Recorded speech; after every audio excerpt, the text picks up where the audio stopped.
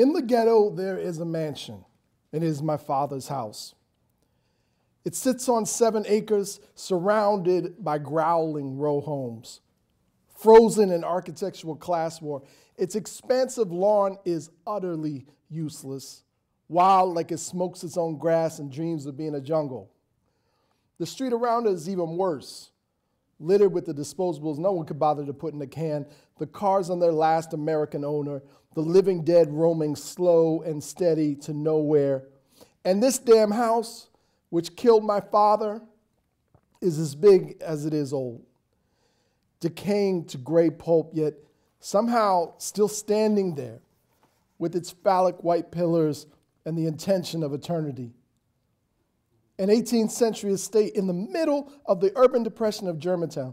Before he died, my father bought the wreck at auction, planned on restoring it to its original state, just like he did for so many smaller houses in the neighborhood, rescuing a slice of colonial history to sell it back to the city for a timeless American profit.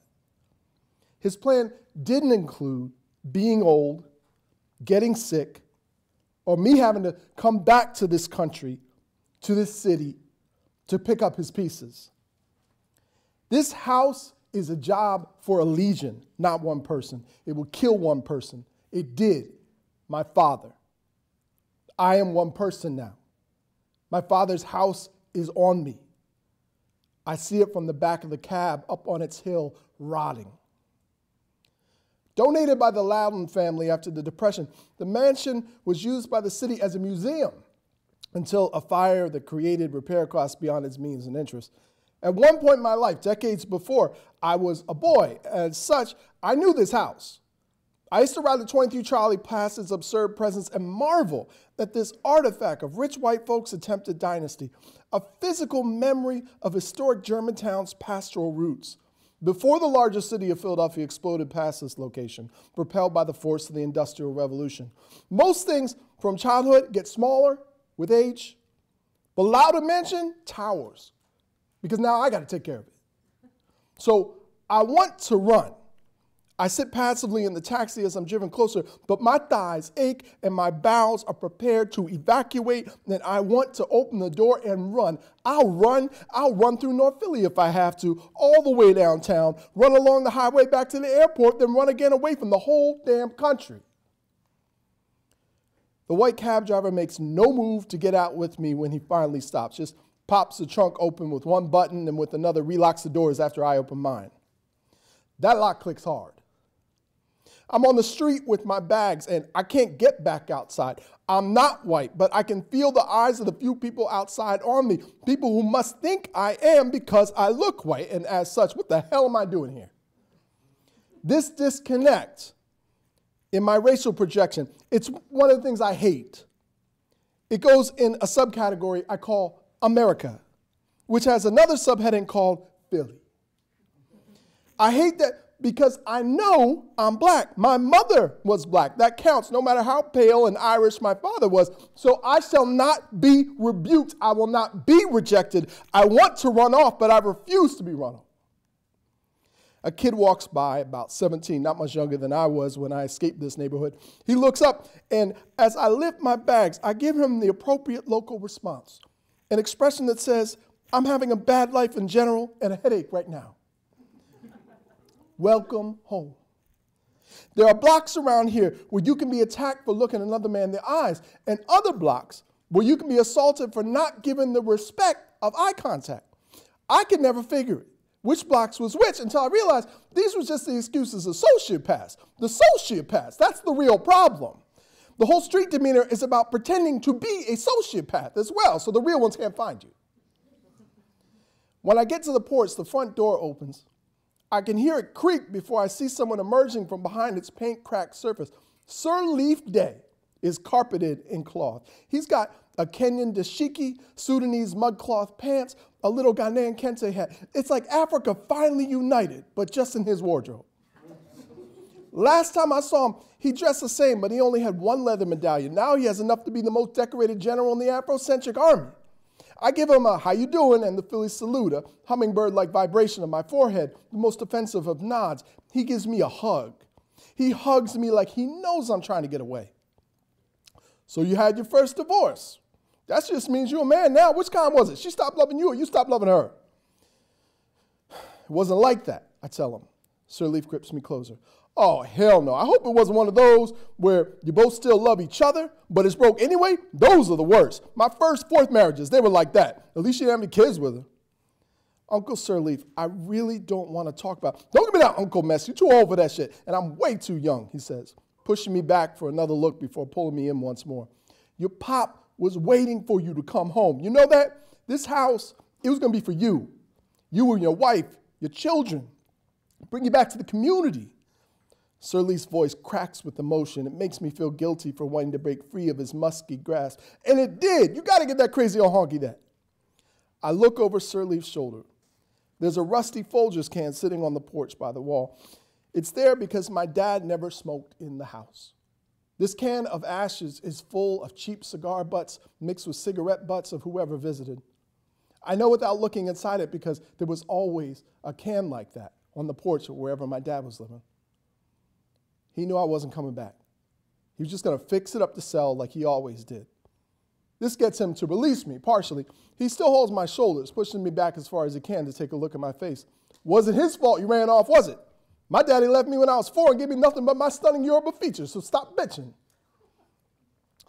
Sirleaf is a lawyer, a realtor, a griot, and a kook, and he's good at all those things. My dad was his white friend because they had the kook thing in common. For 3 decades, they would get together to sell a property or drink whiskey and get kooky together. My dad had his own realtor's license, but he wasn't good with most types of humans. Sirleaf is the people's man, knows everyone that matters in Germantown, from councilmen to people looking to buy their first homes. He speaks 3 languages, street, Caucasian, and brother man. Sirleaf's getting old, and he finally looks it. Some people age, and some just dehydrate.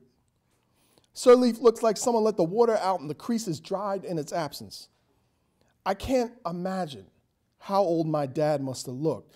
They were the same age, but my father was one of those pasty Irish people with no melanin to protect their skin from time. He could barely manage enough pigment for a mole. We should really have a funeral, I tell him, or a memorial, or he ain't want one.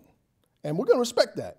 You know your pop. He wasn't one to spend good money on a bunch of bullshit. His legacy, it's this house, this property, and it's you. Now let's look at your inheritance. With great flourish, Sirleaf turns back to open the front door, but it's stuck. The wood's swell, and it takes a lot to jar, a lot of effort to protect so little. Hell's lobby waits on the other side. If my father's soul is left in the physical world, it's in the tools he left behind: sandpaper, ladders, scaffolding, plaster and tarps, rollers and paint tins. At the back of my nose, I can smell the old spice and prell, even though he hadn't used either since I was 11.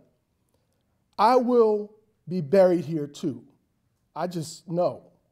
And then I fight that thought with the words I've been thinking in the days leading up to this moment: paint and polish. Paint it, polish the wood floors, tidy up whatever basic visual problems might get in the way of a buyer's imagination.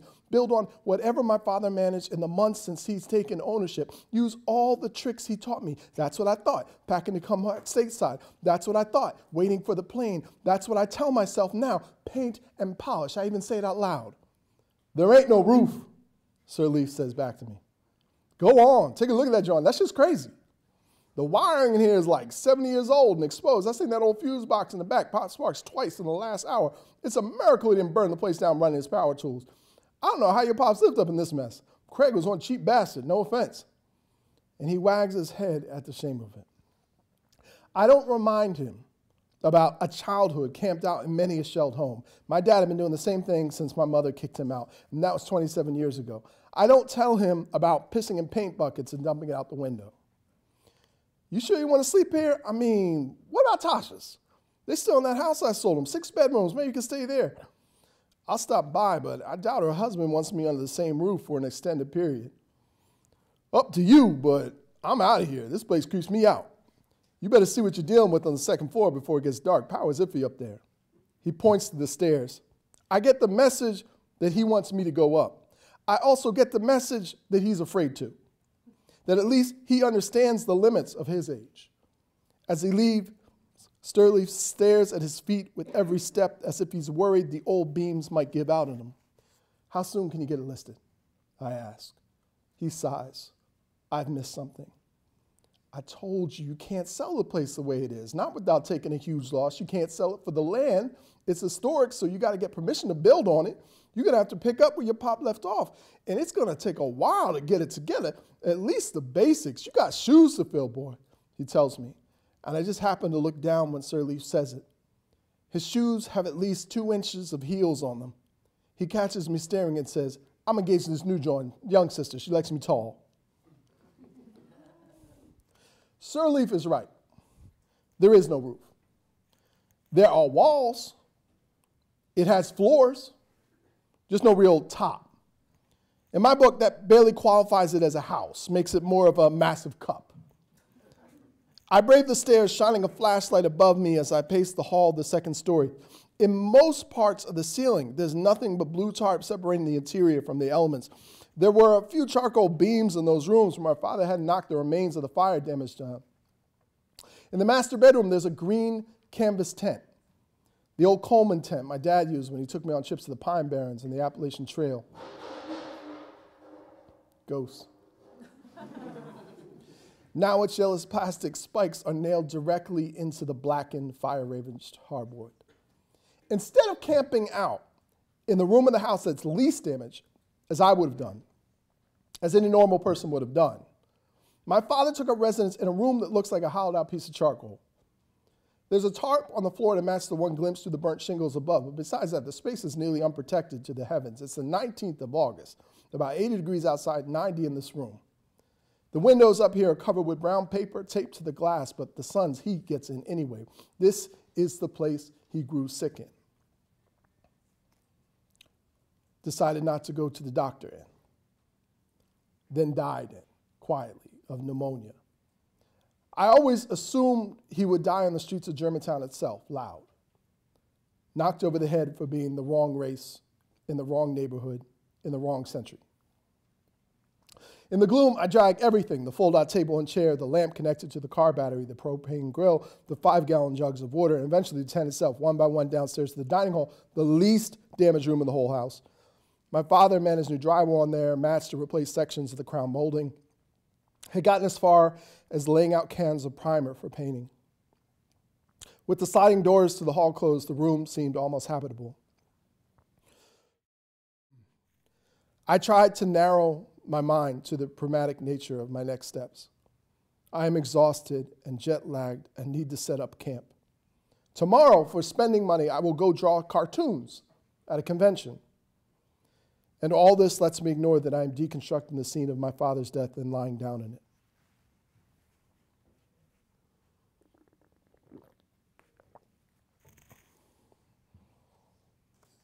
I hear a sound and I'm awake, and it happens so fast that I don't know if I've dreamt it. I'm not married anymore. There's no Bex in the bed next to me to ask if she heard something too. No Becky, who knows what to do because she's smarter than me, and I can resent that truth and still depend on it at the same time.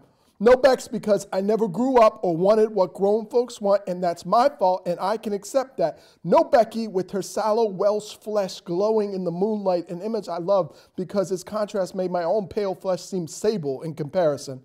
I sink into the despair at that, at the reminder of my failure to meet the needs of the one person I was legally sworn to love. And even though it's been almost 13 months, now I feel how alone I am. Then I hear the sound again, and suddenly all I feel is fear once more. It could be the settling of the house, the symphony of old wood doing its opening night performances. There are no sounds of cars outside to hide acoustics. Another sound. I think. I don't know. So I stop breathing. When I was a kid, I would lie in bed at night till my fear of an exploding bladder was greater than my fear of the ghost I was sure I would see on the way to the can. I remained still in my bed for a minute more before my fear congeals into self-consciousness. I am a grown man scared of the dark. I get up to take a piss.